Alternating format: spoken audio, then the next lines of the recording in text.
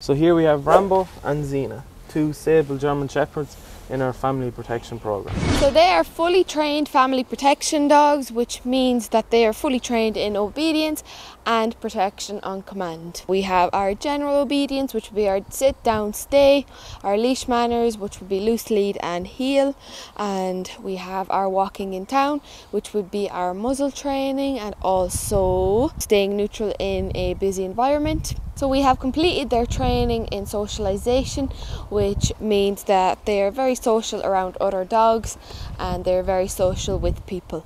So as you know, German Shepherds are a restricted breed in Ireland, so part of their training for family protection programme we have completed their muzzle training, which means if you're ever going into public space or a public road, you won't have any problems putting a muzzle on your dog and them still enjoying the walk. So as part of our family protection program, each dog undergoes several months in a home environment to complete their home training.